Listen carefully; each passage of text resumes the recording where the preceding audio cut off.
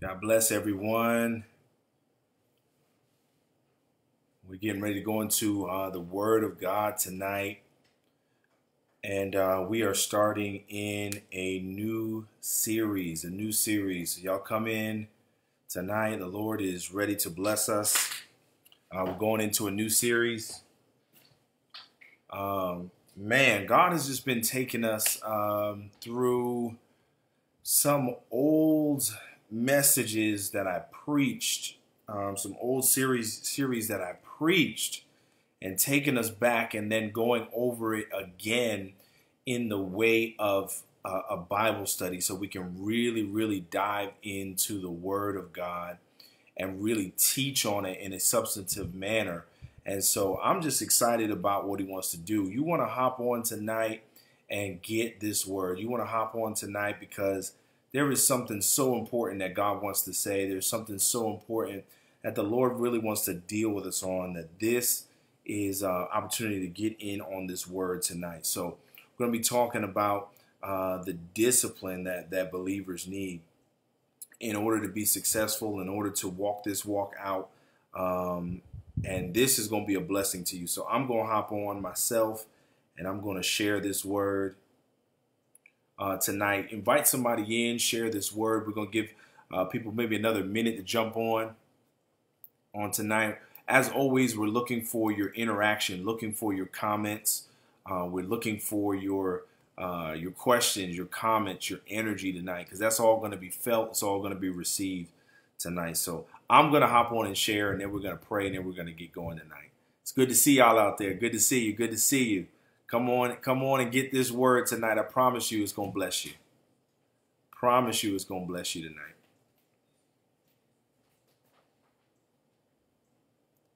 All right.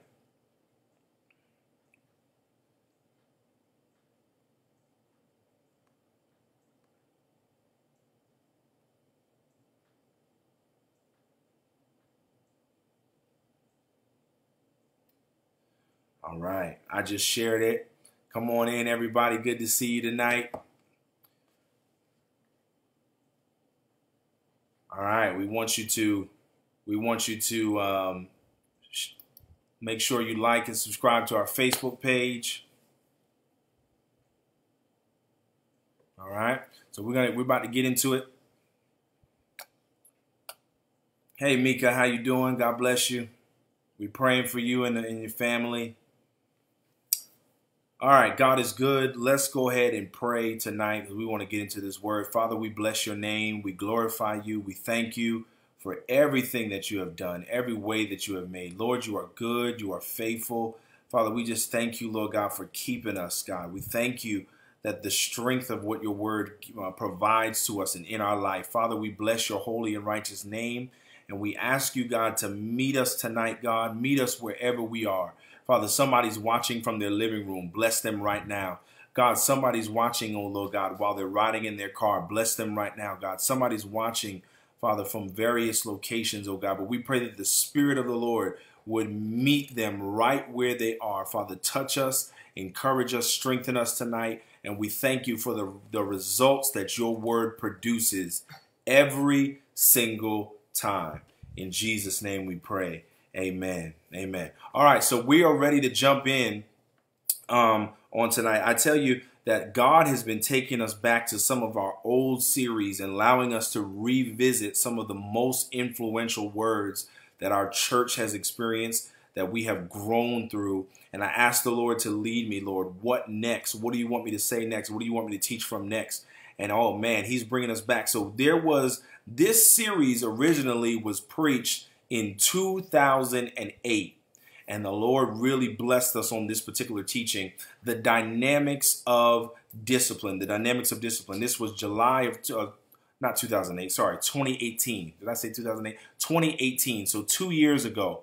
2 years ago, the Lord took us through this series. And tonight we're going to revisit it and allow God to impart and to strengthen us on this word on tonight. So first thing we want to do is when you think about the word discipline, all right, a lot of us think of, discipline in the sense of punishment, all right, of punishment. We think of discipline as far as correction, and that's one of the definitions for discipline. But there is another definition for discipline that is equally as important. And the other definition for discipline is the one that we want to use in the verb sense. So there's discipline that's the noun, but there's discipline in the verb sense, which basically means to train, okay? To train. And so as believers, we need discipline spiritually. Discipline and self-control and focus is one of the most important aspects of our spiritual walk and our spiritual life. And I'm going to unpack that tonight with the help of the Holy Spirit tonight so we can get an understanding of how discipline really must be at the core of our walk with God in order for us to have successful spiritual lives. All right, y'all ready? Y'all ready? Let's go into this word on tonight. So, first scripture I want to go to is 1 Corinthians 9. 1 Corinthians 9, I'm going to read verses 25 and 25 through 27. Somebody put that in the comments for us, for those that are following. 1 Corinthians 9, 25 through 27, and we're going there. Somebody put that in the comments, and we're going to read it. We're going to read it, and I want you to see, this is the Apostle Paul talking. Thank you. My wife put it up for us. God bless you. All right, so here we go. Let's get into this word. It says these words: all athletes are disciplined in their training, right? And they do it to win a prize that will fade away. But we do it for an eternal prize. So I run with purpose in every step. I am not just shadowboxing. I discipline my body like an athlete, training it to do what it should. Otherwise, I fear that after preaching to others, I myself might be disqualified. My God, I like that last part. Otherwise, I fear that after preaching to others, I myself might be disqualified. So Paul begins to say, I discipline myself. I exercise spiritual discipline. I exercise spiritual control. I exercise the training of my will so that I will be able to carry out the purpose and the intent of God in my life. All right. Somebody just say, I need spiritual discipline. I need spiritual discipline. OK, so I'm going to look at another scripture. Let's look at another scripture. Let's look at another scripture. Luke 9, 61 and 62. Elder Graves, God bless you. It's good to see you. Luke 9, 61 and 62. Somebody put that in the comments. And we are going to look at this scripture. Luke 9, 61 and 62. Here's what it says. All right. Here's what the word of the Lord says. It says, and another said, yes, Lord, I will follow you, but first let me say goodbye to my family.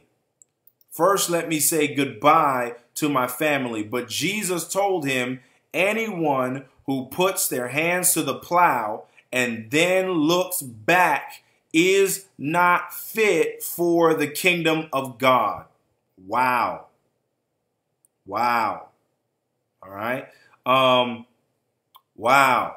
Discipline. All right. Let's look at we'll come back to another passage, all right? But I want to get you to understand this is that there is a need in the life of every single believer to possess and to exercise spiritual discipline, okay? So let me give you the simple definition for what discipline is when it comes to your spiritual walk, all right? Spiritual discipline is this. Discipline is doing what you know you have to do even when you don't feel like doing it.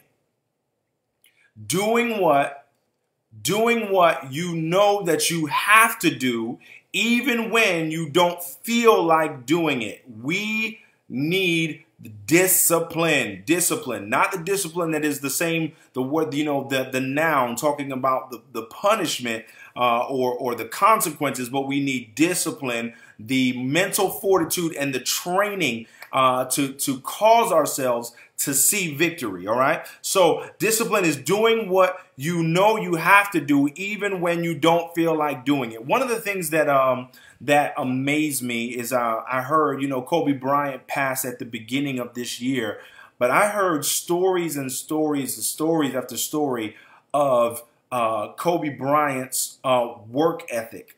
Kobe Bryant's work ethic. So, like, for example, I heard one story of how this guy, with the game might have been at 7 o'clock, right? The game might have been at 7 p.m.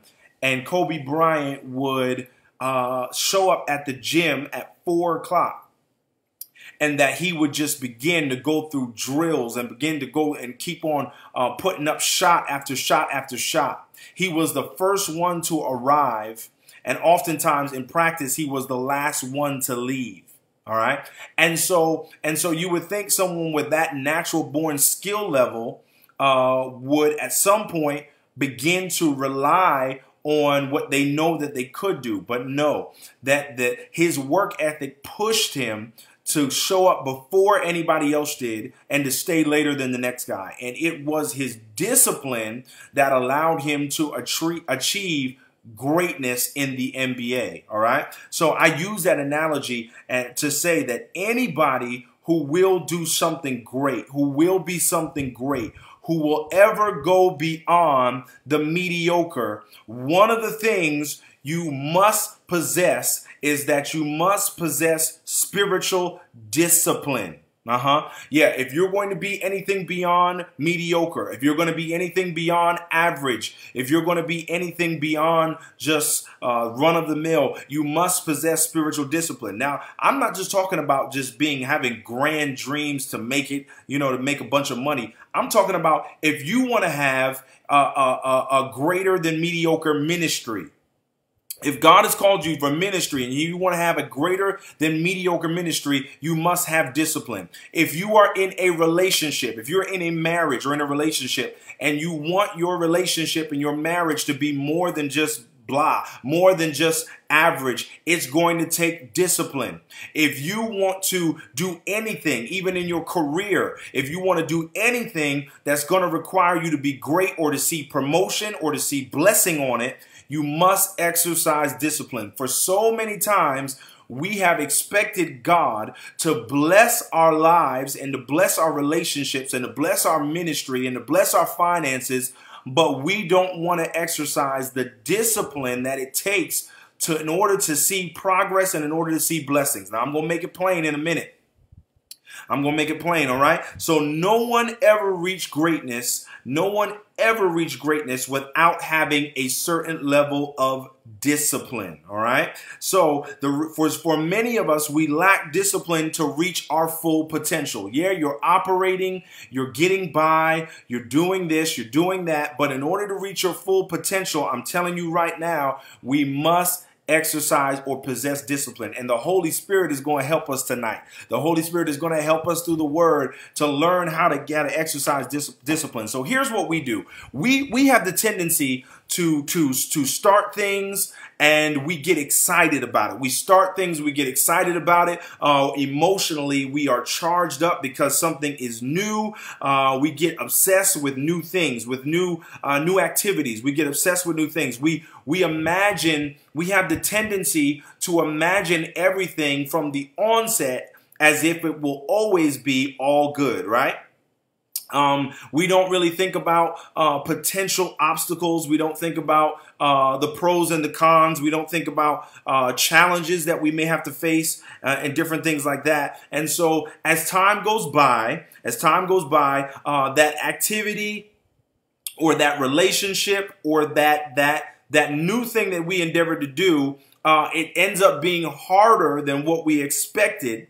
All right. It ends up being harder than what we expected. And then what do we generally do? We bail out. We bail out, or we do this. We settle for less than God's best. I know I'm talking to somebody tonight. So most of us are good at starting things, and most of us are good at beginning things, but we lack the discipline to maintain, or we lack the discipline to follow through and see it through to the end. All right? Because when we start something new, it feels good. When we start something new, it brings us excitement. Like you get on the new job. I said this when I preached this. I said, you get on the new job, and let's say you haven't worked in months. You haven't worked in months, and you've been praying and you've been seeking, and God blesses you with the new job, and you are so grateful and you're so thankful, and you get on the new job and you're ready to come in the door, and you're going to be an asset to the company. You're going to be a model employee because you're so grateful. And you show up before time. You show up 15, 20 minutes early. The boss asks you to stay late. You're willing to stay late because you are just so grateful. And so those feelings of gratefulness, after you set in for about 6 months, after you set in for about 90 days, those feelings begin to wane. And then here come all of your bad habits once again. Here comes all of your bad habits once again that caused you to not excel or exceed in the last job. The last thing that caused you to lose that job or to get or to not excel. And then all those bad habits begin to come back. So now where you started off with the proper exercises of discipline, you were on time, you were before time, you were doing all these things right. You were giving it your best effort. You were trying to learn new things and apply yourself. Now all of a sudden your bad habits begin to come back. My God. And now you're doing things like showing up late. You're doing things like you used to be happy just to have the job. Now a customer walks in the door. You're like, oh my God, I gotta actually do work today. Oh my God. And this not only transcends into the natural with your job, but what about relationships? Yeah. What about when you get in a new relationship? You get in a new relationship and the feelings of love are there and excitement because it's new. And so you're just ready. You're ready to explore. You're ready to learn. But then comes those bad habits again of things that we do that we don't have the discipline on. And then we begin to cause relationships to go south and things start coming back up. Like we've seen these old habits and these old things before. You done seen these patterns before. We need discipline. In your spiritual walk, you need spiritual discipline. So now let's go back to the scripture, because Paul says, he says all athletes are disciplined in their training, and they do it to win a prize that will fade away. But we do it for an eternal prize. So I run with purpose in every step. In other words, I don't have time to be wasting time. When it comes to my spiritual life, I must have discipline. He says, I am not just shadow boxing. Shadow boxing is just where you're exhausting energy without a real target or without a real opponent. Come on. Some of you have been exhausting energy, wasting time on things and people that do not matter. You've been focusing your energy. You've been focusing the wrong attention on stuff that does not add to your purpose. It does not add to your growth. It does not add to you winning. It does not add to you going further in God. And you're giving your attention to the wrong things. Lord, give us discipline today. My God, hallelujah, hallelujah. We need discipline. We need discipline. And then he goes on to say, he says, otherwise, I fear that after preaching to others, I myself might be found disqualified. And so he says, you have to approach your spiritual walk and your spiritual life, and even the things in the natural, you have to approach it and understand that if anything that's going to require you to be great is going to require much discipline. Come on. Oh, my God. My wife says sometimes we major on the minors. Yeah, we major on the minors, meaning that we put all of our attention and focus on stuff that really doesn't amount to much, on stuff that's not going to be beneficial to our progress. Why are you still focused on who don't like you? Why are you still focused on who talk bad about you? Why are you still focused on the wrong things that don't require that will not amount to your success? Come on. Come on. I'm going to go deeper. I'm going to go deeper on tonight. So whenever the feelings wear off, the feelings of that new thing, that new euphoria wear off, we oftentimes don't have the discipline to maintain certain blessings that God places in our hands. This is why things slip out of our hands. Things come and they go because we have not exercised the discipline to maintain. We have not exercised the discipline to finish what we started. And that's why Jesus, when he picked it up, Jesus picked it up. He says in these words, he says in Luke 9, 61 through 62, he says, Jesus was calling somebody. He was calling somebody. And he says, he told the man, come follow me, follow me, follow me. Come be one of my disciples. God was calling him out to greatness. We don't know what this man would have been. We don't know what the calling of God was on his life. And he says, yes, Lord, I will follow you. But first, let me say goodbye to my family. And so he left Jesus and he gave the excuse to say, I can't be great right now. I can't walk in that right now. I can't do it because I got other things on my mind. How many of us have been distracted from the greatness that God is calling us to because we were looking at the wrong thing? We were focused on the wrong thing. Oh yeah, there's greatness inside of you. And Jesus said these words. He says, no man that puts his hand to the plow and looks back is fit for the kingdom. You must have discipline. You must have focus. Okay, so let's go back to it. All right, most of the time we are good at starting things, but we don't finish. We're good at starting it. How many of you have started that diet?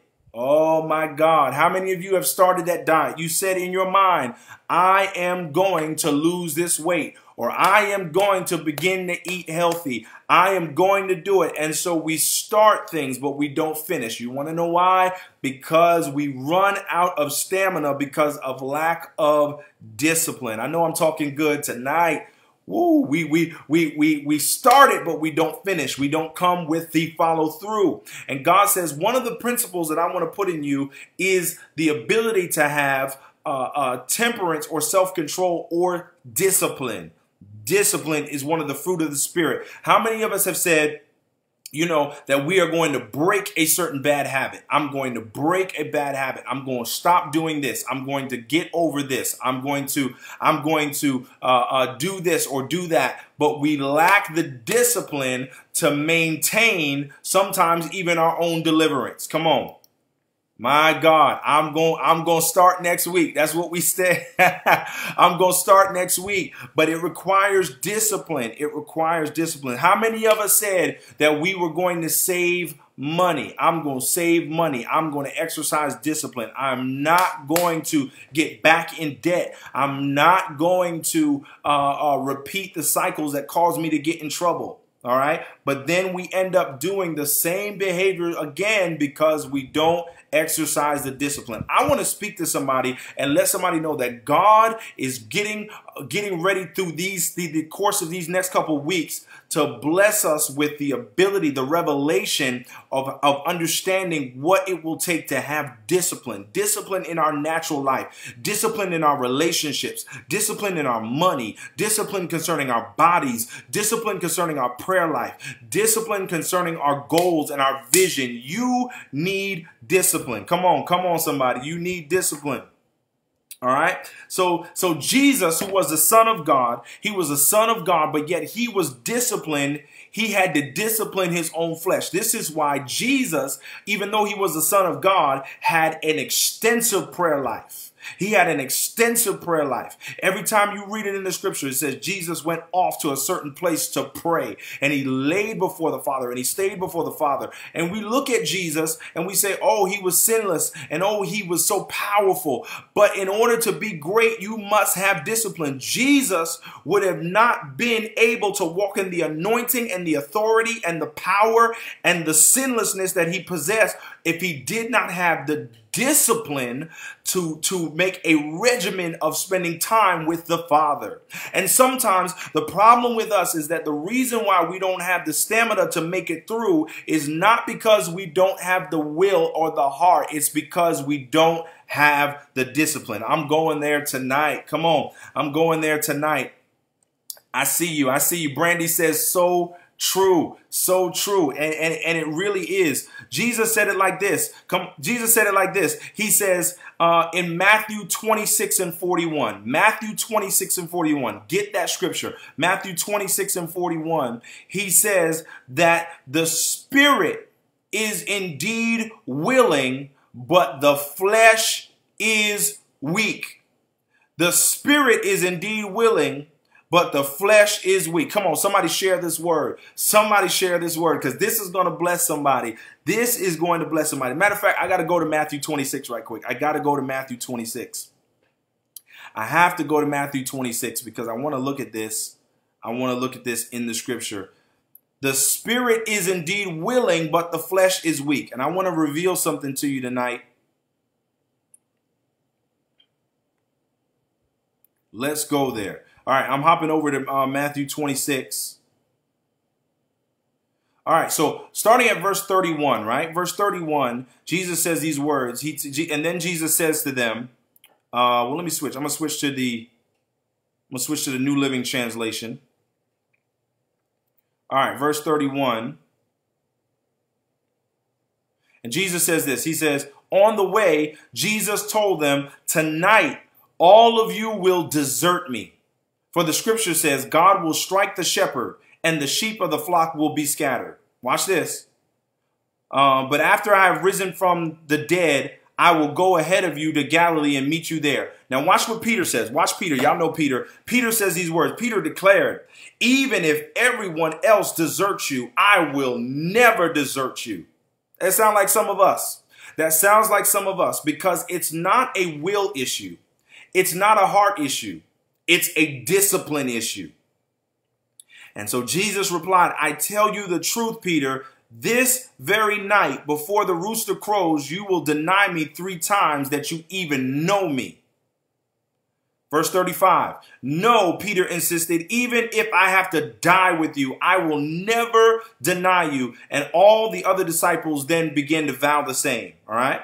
So that is the heart's intent. That is the heart's intent. I'm going to lose the weight. I'm going to save money. I'm going to break this habit. I'm going to stop this sin. I am going to excel in my career. I am going to go back to school. I am going to open that business. I am going to write the book. I am going to do better as a parent. I'm going to do better as a husband. The will is there. The will is not the issue, y'all. The will is not the issue. Come on, somebody put that in the comments. The will is not the issue, because in your heart of hearts, you love God. There are some things that you went to the altar for, and you meant it. God, forgive me. I ain't going to do it no more. You meant it. There are some things you prayed and you meant it. It's not the will. It's the discipline. I'm going to show you. I'm going to show you in the word. It's not the will. It's the discipline. All right. So going forward, then look at verse 36. I'm going to show you where's the discipline. Then Jesus went with them to the olive grove called Gethsemane. And he said, sit here while I go over there to pray.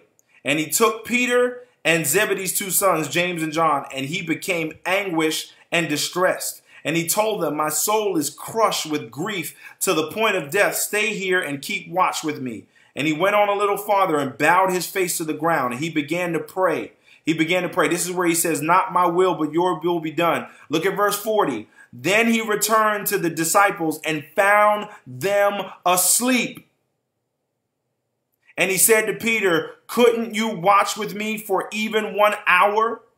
Keep watch and pray so that you will not give in to temptation. For the spirit is willing, but the body is weak. There it is right there. There it is right there. The will is not the issue. Come on, Elder Grant, tonight. The will is not the issue. It is the discipline that is the issue. So here it is. Peter says, I will never deny you, Lord. I don't care what happens. I will never deny you. That's like us at the altar. That's like us vowing to change. That's like us vowing to start. That's like us vowing to do it, to go forward. We mean it in our hearts. We want better. We want greater. But if you don't have the discipline, you will not see the manifestation of what your mouth confess. Come on.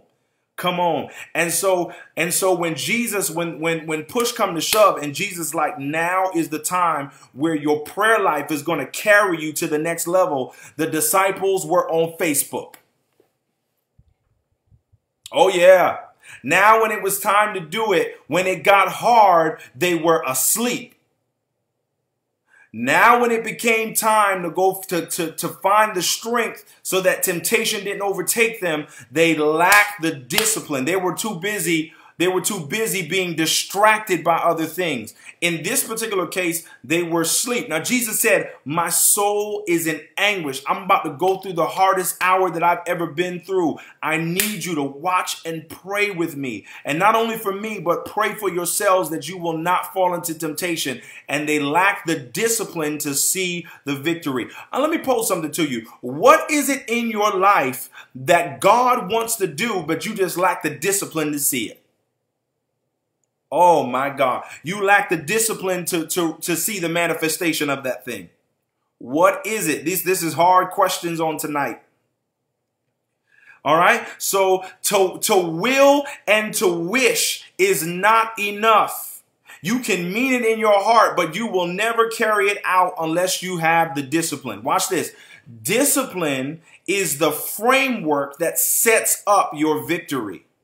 Discipline is the framework that allows you to see manifestation. Wow. Discipline is the framework that allows you to see manifestation. It's the framework that allows you to see victory. Okay, let's make it practical. Let's make it practical, okay? We said earlier, discipline is doing what you know you have to do even when you don't feel like doing it. And so we don't reach full potential. And so we bail out. My God, sometimes we quit whenever the feeling wears off, whenever the excitement wears off.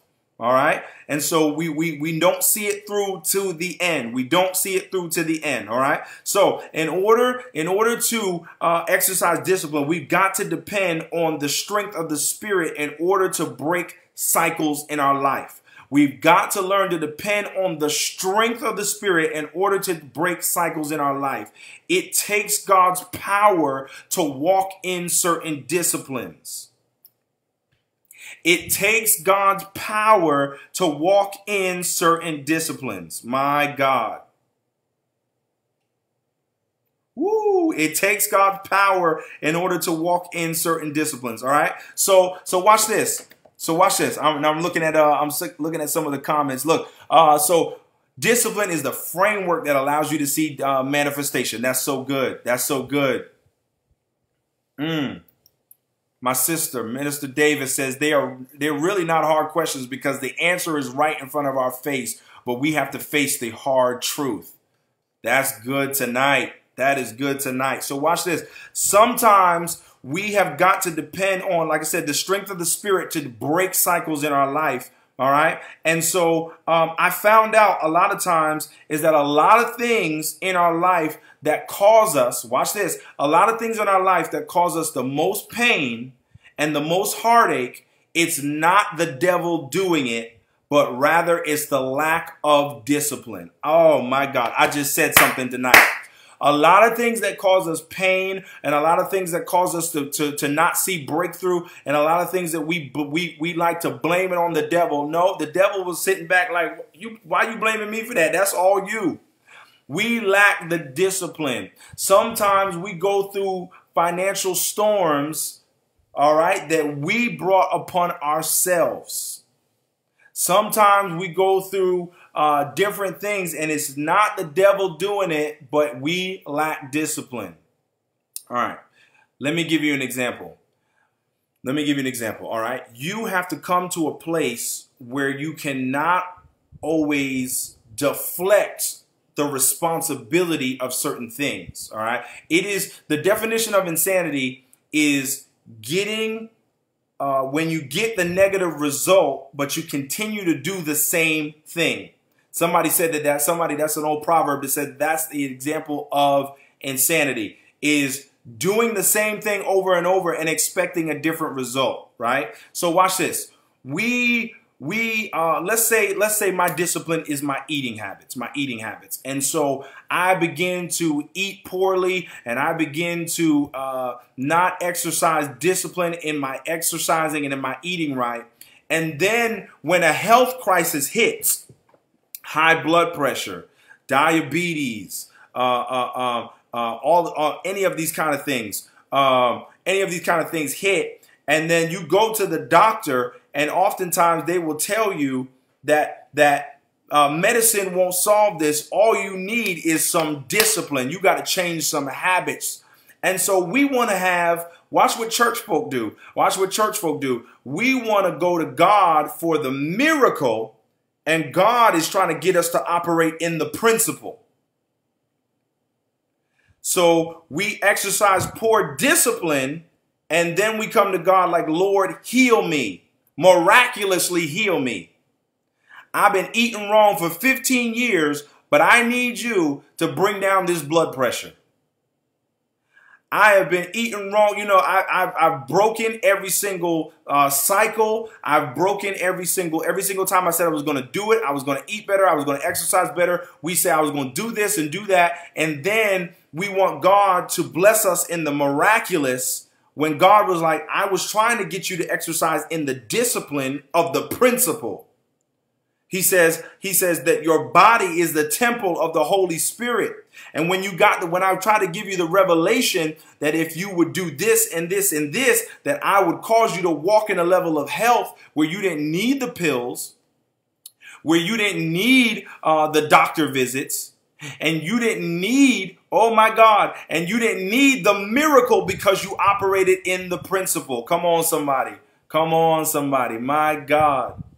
Sometimes we want God to step in. I'll give you another example. Sometimes we want God to step in, and we're like, God, I need you. God, I need you right now because I'm about to lose this, or I'm about to lose that. I'm about to lose my car. I'm about to lose my apartment. God, they're about to turn off my lights, or whatever the case might be. And we're needing God to come through for a miracle. And, in God will do it. He will sometimes come through in a miracle when you have no other answers.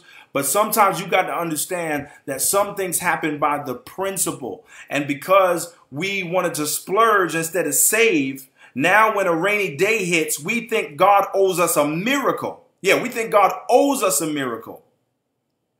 We think God owes us a miracle, but he said, I was telling you to save, to be a good steward. I was telling you to tithe and to give. I was telling you to do these different things so that you would operate on the principle and not have to depend on the miracle. My God. Oh, this is good tonight. I see y'all out here. I see y'all out here laughing. I see the faces, but I know I'm talking right. I know I'm talking right. God gives you the principle of stewardship. He gives you the principle of discipline, right? And so sometimes, here's another one. Here's another example. Oh, good. That's good. That's good, Lady K. You don't need the miracle if you operate in the principle. Woo! That's good right there. You don't need the miracle if you operate in the principle. Come on. Come on, come on. God uses miracles. He uses miracles to let you know, to demonstrate his power. But he wants to bring you into principle to show you his favor. He wants to bring you into principle. God took Israel through the wilderness, through a desert wilderness. Israel was through a wilderness, desert. They needed manna. They needed water from a rock. They needed quail. They needed their shoes to miraculously not run out. And he provided for them a miracle while they were in a wilderness season. But when they got to the promised land was flowing with milk and honey, and all they had to do was work the principle. Oh, my God. Oh, God, this is good tonight. This is good tonight. Uh, my brother Alex Holmes, man, he said, I done blown my birthday money. Listen, you better operate under the principle. See, God will take you through a season where you need the miracle. But he doesn't want you to stay in a wilderness mindset where you always need miracles. Come on, sometimes you got to graduate till he brings you to promise where you begin to operate in principles. So God says, I need a people that if they're going to be great in anything that they do, if you're going to be great in your career, you've got to have discipline. Sometimes you've got to show up before everybody else shows up. You've got to put in the work. And when you put in the work and you are applying yourself, God says, when I see the discipline, that's when promotion will come. Some of you have been making the same amount of money for year after year. And if you only would get the discipline, God said promotion would follow your discipline. Come on.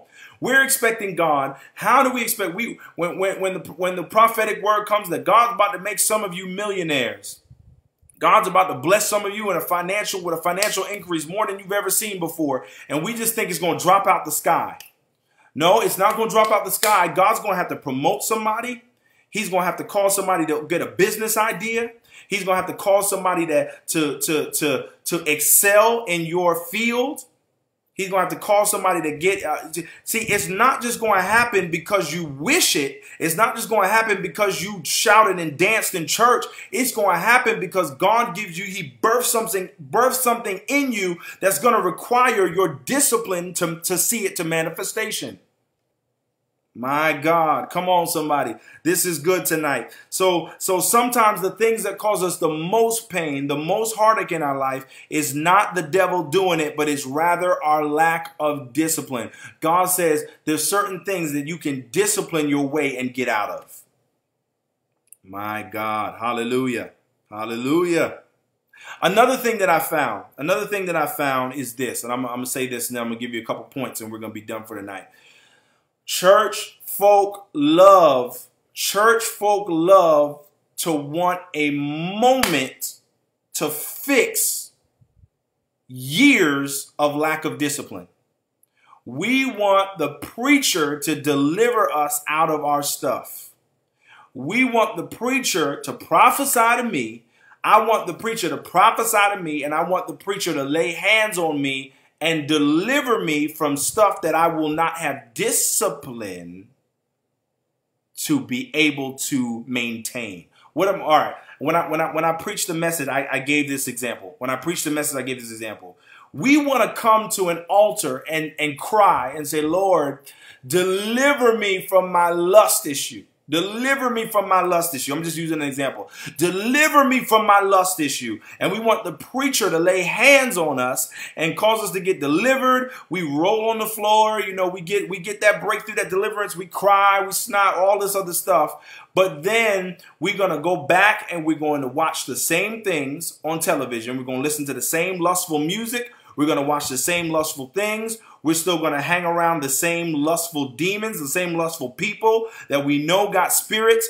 And then we want deliverance to take place in a church service for 2 hours in church, but yet we won't have the discipline to be able to get free. See, your deliverance requires a level of discipline.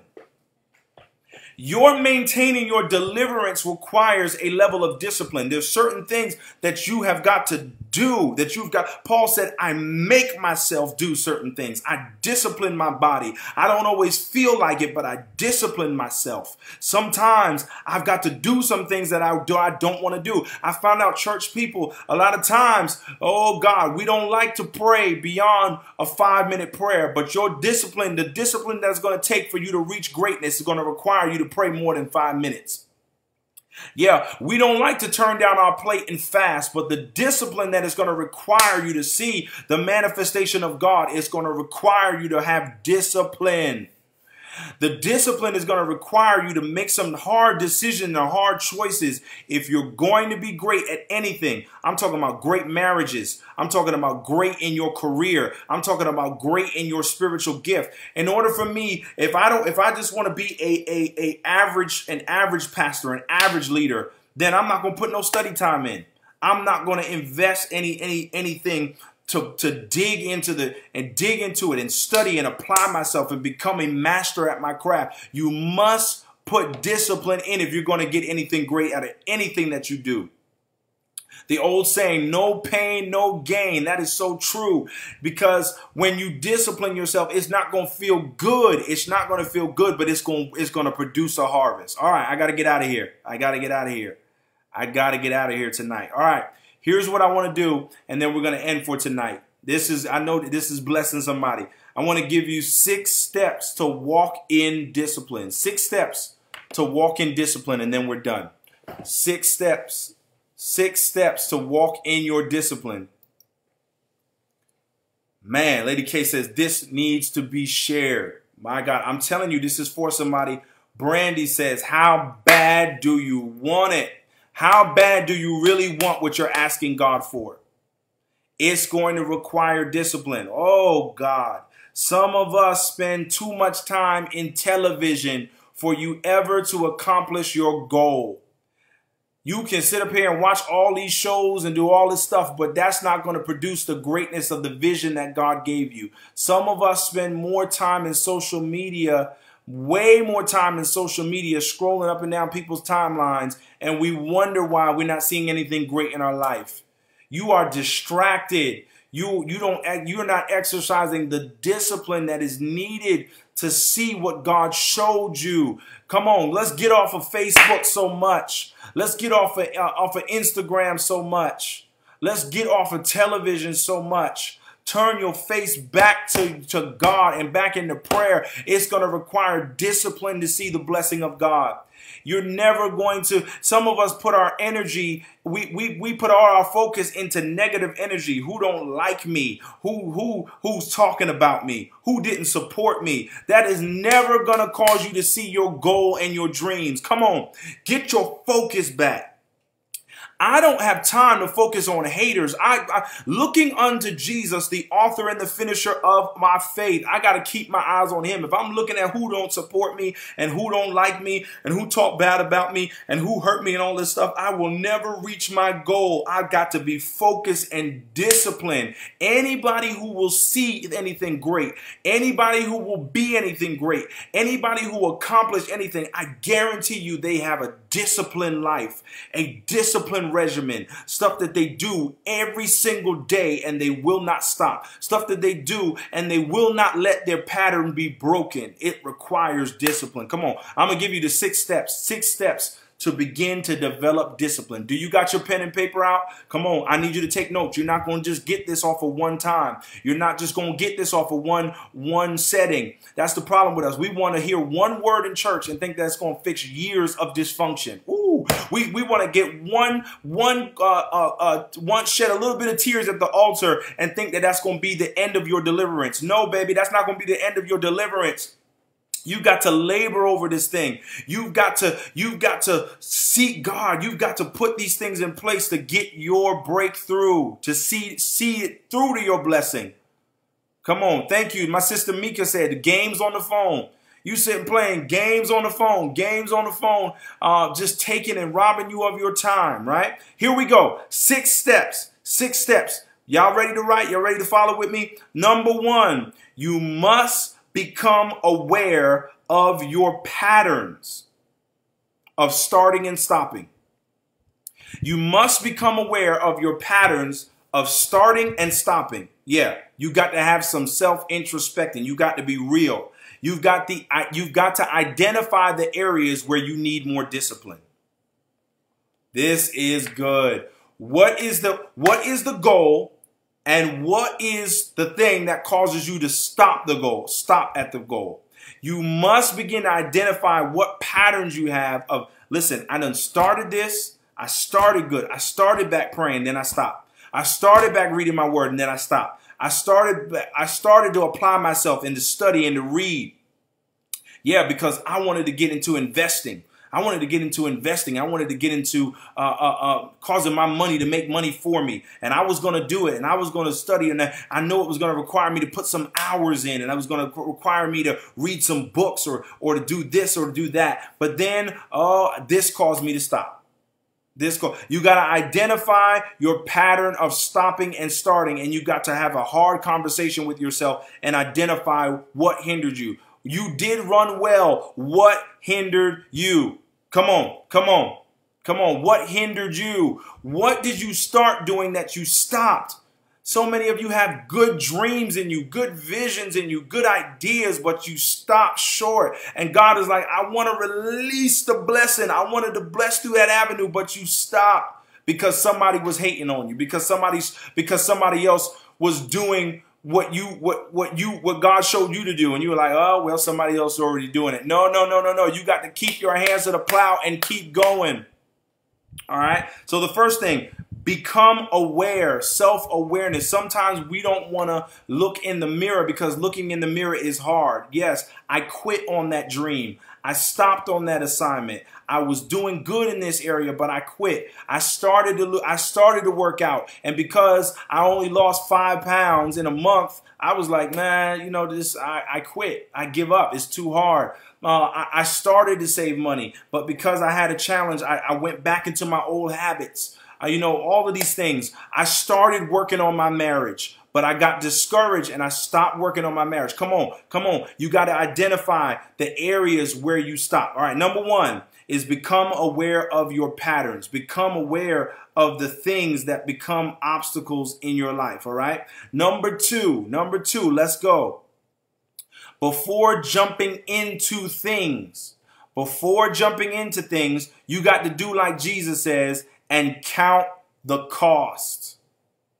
You got to count the cost before. See, here's another area where we jump into things and then we want to bail out because we didn't anticipate the obstacles. We didn't anticipate the challenges. This is why we jump into certain responsibilities and then we bail out. We jump into relationships and then we bail out. We jump into ministry assignments and then we bail out. But sometimes you got to learn this. You got to know that you got to count the cost, okay? Before you jump into it, learn, watch this, learn what others have experienced when they were aiming towards the same goal. See, sometimes you got to surround yourself with people who have been successful in the area that you are trying to master.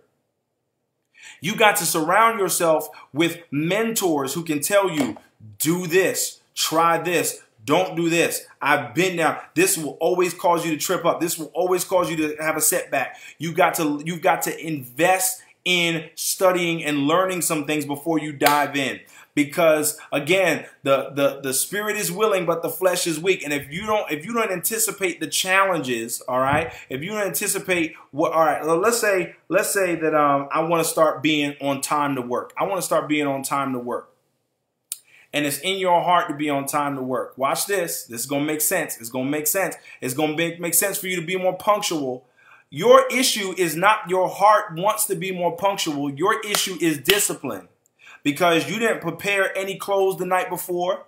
You didn't iron anything the night before. You didn't put your keys and your work materials in a set spot so that you don't have to be looking for your keys and looking for this and looking for that. Your issue was not the heart. Your issue was your disciplines. And so if you begin to identify the areas where you lack the discipline, then you will be able to begin to overcome the obstacles. Ooh, that's good. That's good. That's good. So I'm going to pick out my clothes the night before and I'm going to iron them the night before. All I was doing was watching television and scrolling on Facebook. I had 15 minutes to prepare. Oh God, come on. And so when you wake up that next morning, your clothes is ready. This is in order. That is in order. The kids are in order. And you're able to arrive 15 minutes ahead of time because you got the discipline to win now. Oh God, where do you want to win in life? Where is the area that you've been failing? Where is the area that you've been struggling? Where is the area that you want to win? I dare you to apply more discipline in that area. Oh God, I'm teaching better than y'all liking out. The area where you want to win is the area where you need to apply more discipline. The area where you want to be stronger in is the area where you need to put more weight on. Come on, weightlifters.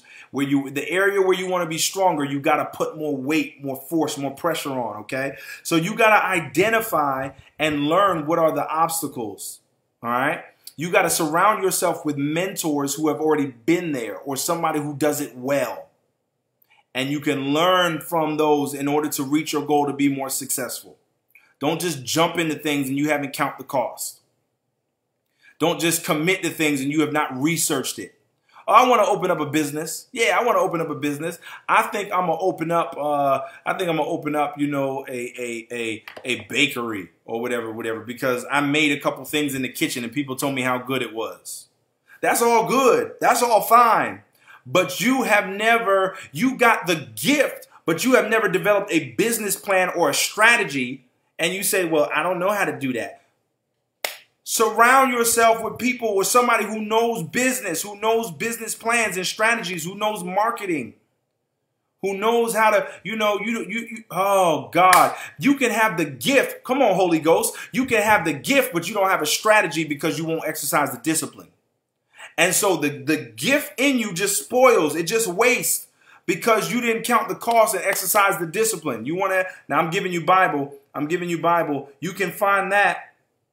You can find that in Luke 14, Luke chapter 14, round about the 25th verse, 25th through the 30th verse.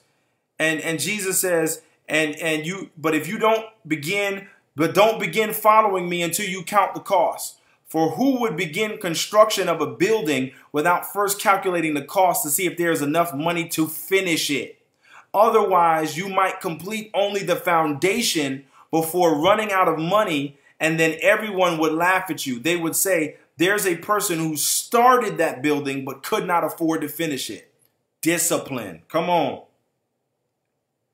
This is good tonight. This is good tonight. Number three.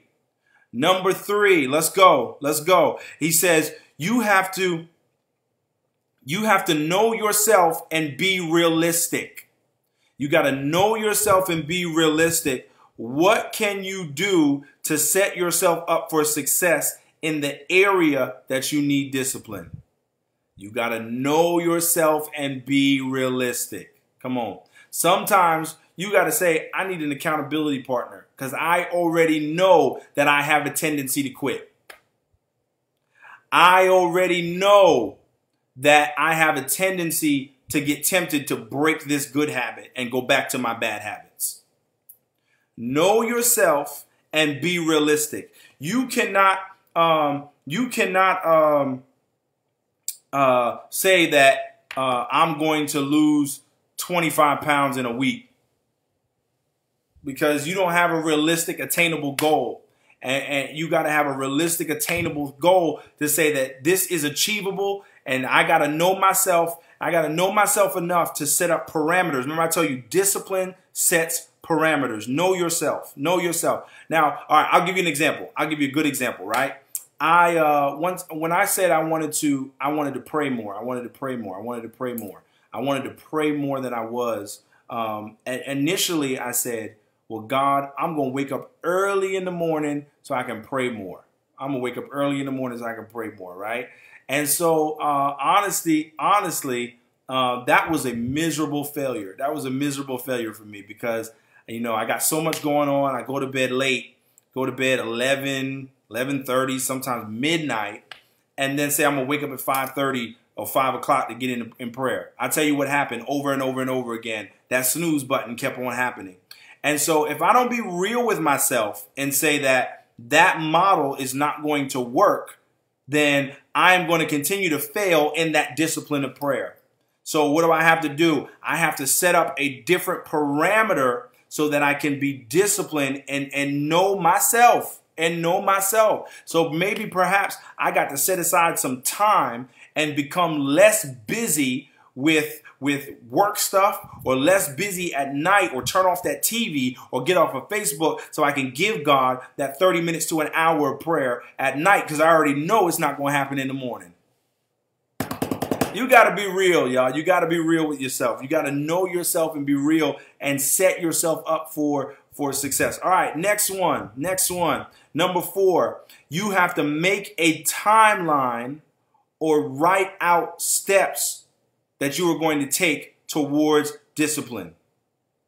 You got to make a timeline or write out the steps. Here is where I want to go. This is what I want to do. And now I need to write out, this is the steps that I'm going to take to get there.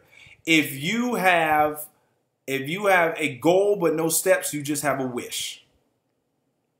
If you have a vision but no plan, you just have a daydream. If you have a goal but no steps, you only have a wish.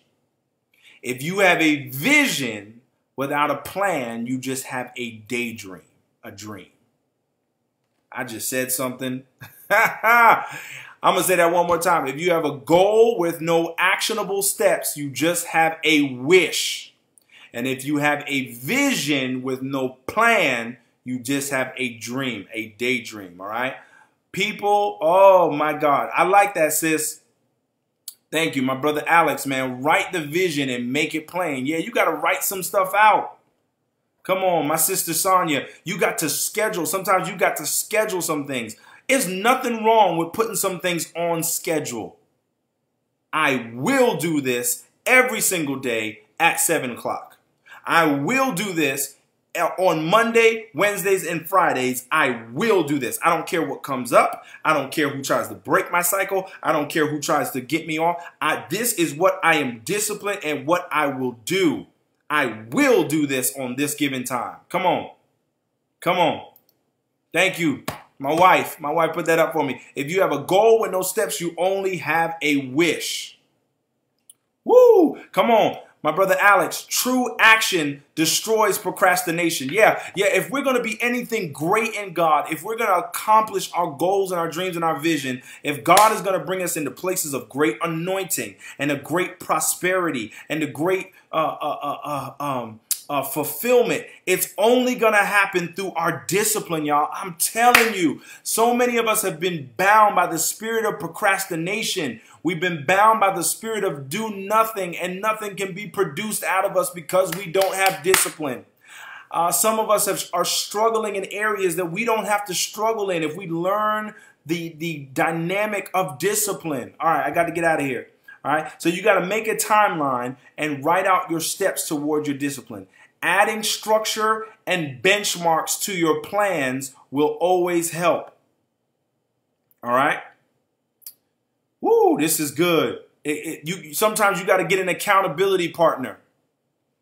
Come on, my sister Lena tonight says get a mentor, someone that will call you weekly and make sure you're doing what you need to be doing. A business mentor, a spiritual mentor, a relationship mentor, whatever your area is that you're struggling in, you got to put more emphasis on it and develop a discipline in that area. We all, oh God, thank you, God. We all have strengths, but we have weaknesses. Some things come naturally to you. Some things come naturally to you. Some people clean naturally. They keep a clean house. They keep a clean car. Cleaning is just natural to them. But their discipline might be they can clean well, but they won't take care of their body. They won't work out. So you got a discipline in one area, but you lack in another area. There is nothing wrong with admitting that I am good at this, but I lack discipline in this. And certain things need more focus. All right, number 5. I got 2 more. I got 2 more for you. Good. Brandy, that was me. I had to find something to hold me accountable. Lord knows this is good tonight. All right, 2 more and then we're going. All right, next one, y'all. It says number 5. In order to maintain your motivation, all right, let me say this differently. You must make sure that your motivation is coming from an authentic place. This is big. You've got to make sure that your motivation is coming from an authentic place. In order to exercise discipline, You must make sure that your motivation is coming from an authentic place. Watch this. If your motivation is to impress people, I guarantee you that whatever you're doing, you're going to quit after a while. If your motivation is shallow, if you got shallow motives behind to be seen, to impress people, because somebody else said you ought to do it, to keep up with the Joneses. See, that's the kind of reason why we see something good and we like, ooh, I want that, or ooh, I want to do that, or I want to do that. And we try to do it, we try to walk in it, but it fizzles out fast. You want to know the reason why it fizzles out fast? Because the other person who's successful in it, their motive is coming from a pure place. They're not doing it to impress somebody. They're not doing it because somebody said they ought to. They're doing it because they want it more than anything else in them. And that's what keeps them burning the midnight oil. That's what keeps them showing up time after time after time after it gets hard. Because if your motivation is not right, if your motivation is not coming from an intrinsic pure place, it will fizzle out. It will be like things that are on, Jesus said, it's like being on rocky, like seeds on rocky ground. As soon as trouble and persecution comes, you bail out. But it's got to come from a pure place. You can't lose weight for somebody else. Oh my God. You can't lose weight for somebody else. You can't improve yourself for somebody else. It's got to be something that you get to the point where I care about my health enough that I got to do this for me. When people go on a diet or a workout regimen, it's because they are past feeling bad and past being, experiencing different things in their body. That is when it sticks. Not when somebody says, girl, you getting big. That ain't gonna do it, because it hasn't resonated from the inside. If you do things to be seen or get the applaud of men, I know what I'm talking about. If you do things for I'm gonna work ministry for the applaud of men, as soon as men stop applauding you and stop giving you the credit and stop telling you did a good job, you will drop that ministry like a bad habit as soon as it gets hard, because you were not in it for the right motivation.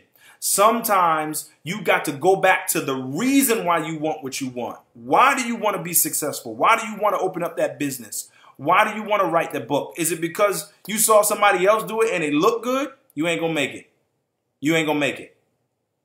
You ain't going to make it. Because if your motive is wrong, then it will not have the sustaining power to carry you past the hard seasons.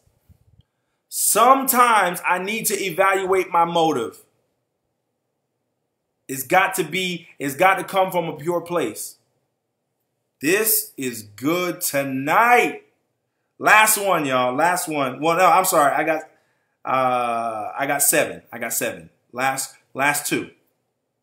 The next thing, number 6. All right. You must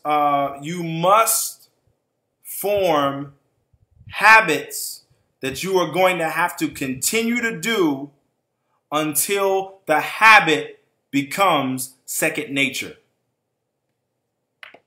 All right. So whenever you start any discipline initially, everything in you is going to hate it. Everything in you is going to want to buck against it. Everything in you is going to struggle with it. But after you do, after you continue to do it repetitively, forcing yourself to form the discipline, eventually what was a struggle becomes a flow. Eventually what was a struggle becomes a flow. This is why they say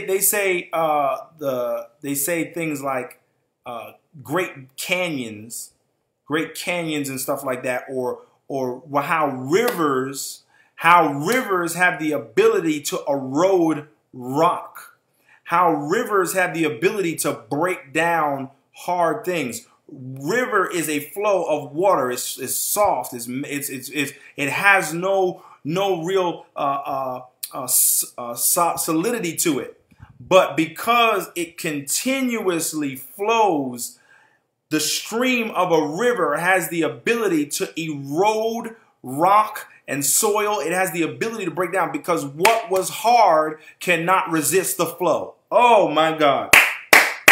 What was hard cannot resist the continuous flow. And so some things you got to do and it becomes hard. You know, there's some points you might have to, you start working out, you start changing your spending habits, you start changing your eating habits, you start changing your habits on your job, you start changing your habits concerning your vision. And it's hard as anything at first, but what was hard becomes a flow.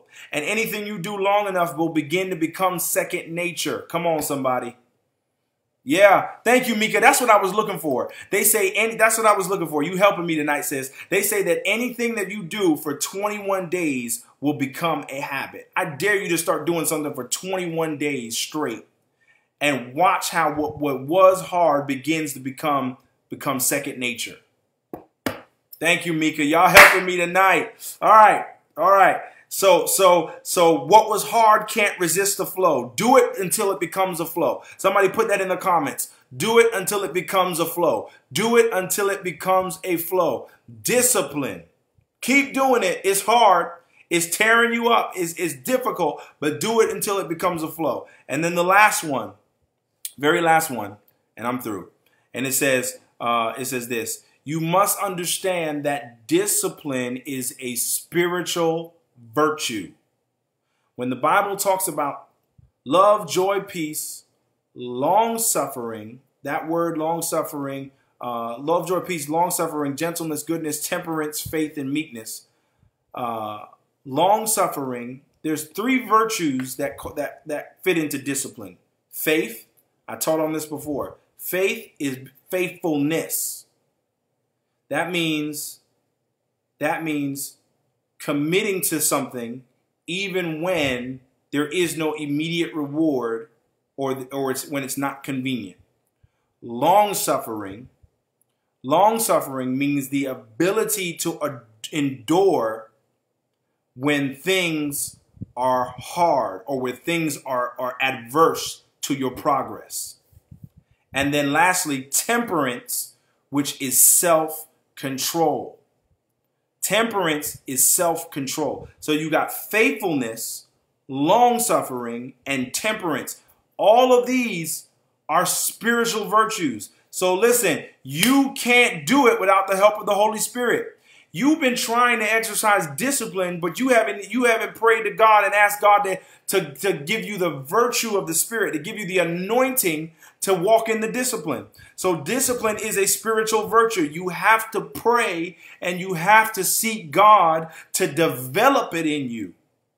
Lord, give me the faithfulness. Give me that gift, that fruit of faithfulness, the fruit, faithfulness. Give me that long suffering. Give me that temperance. The ability to say no to certain things, the ability to have self-control. You know, the other day I was on my job, right?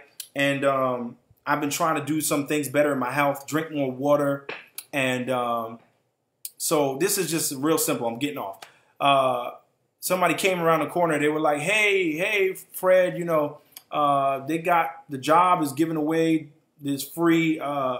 I guess they were treating everybody to ice cream and all this other sweet stuff. And, you know, sometimes customers will come in and they'll bring their donuts and stuff like that. Listen, don't nobody offer you food like when you try to say, I'm going to go on a fast. Man, when you say I'm going to go on a fast, listen, everybody, let me treat you to lunch. Or I brought Krispy Kreme donuts. Or you know, the job is treating everybody to food today. Listen. And so they had these sweets or whatever, and I started to say, oh, it's free? Let me go ahead and get up and go get that. But then I said, wait a minute, that is contrary to your goal. You're trying to shed a few pounds and tone up, work out a little bit more, drink more water. Why would you participate in something that is contrary to the vision and the goal that you said that you want? I'm getting off of here tonight. My final word is this. You need to ask the Holy Spirit to help you develop the virtues and to identify every area that is contrary to your purpose, every area that is contrary to your success, every area that is contrary to your progress, every area that is contrary to your deliverance, every area that is contrary to what God showed you that you can have. Lord, give us discipline. Woo! Come on. I know you feel it. I know you feel it. The Holy Spirit is blessing us tonight. I'm getting off here tonight. Listen, if you want to sow a seed, into this word, I promise you, you are sowing into good ground. God, through this series, God is going to break the spirit of procrastination. God is going to break the spirit of laziness. God is going to break the spirit of starting and then stopping. Oh, yeah. Oh, yeah, he's going to break that spirit of starting and stopping. I promise you, I don't know if this is going to be a 3-part series or a 4-part series, but I want to give you the keys to walking in the new disciplines that is going to cause you to have more money in your pocket, that's going to cause you to see the realization of promotions and increase, that's going to cause you to feel better than you've ever felt in your natural body, to have the disciplines to walk out in your relationships, the discipline to maintain your deliverance, the discipline to walk in your calling. Come on. The discipline to fulfill what God has shown you, to execute vision. This is going to be good. Y'all, don't miss a week. Don't miss a week, because it's going to be good. All right, I'm getting off of here. All of y'all who are rocking with us week after week, I see you. I see your comments. I see your energy. God bless you. God bless you. God is going to do something so great in us. Dwayne, what's up, bro? Break every chain. Break every chain. Break every chain. That's what God is going to do. He's going to break every chain. My sister Sharonda said, please do a 4-part series. Please do it in 4 parts. We'll see how the Lord leads us. We'll see how the Lord leads us. I love y'all tonight. I love y'all tonight. My brother, man, Alex, you always got great comments. Lord, make me blind to what may have my attention, and give me your character trait to be disciplined. Woo! That's our prayer tonight. I love y'all. I'm signing off. God bless you. Until next time.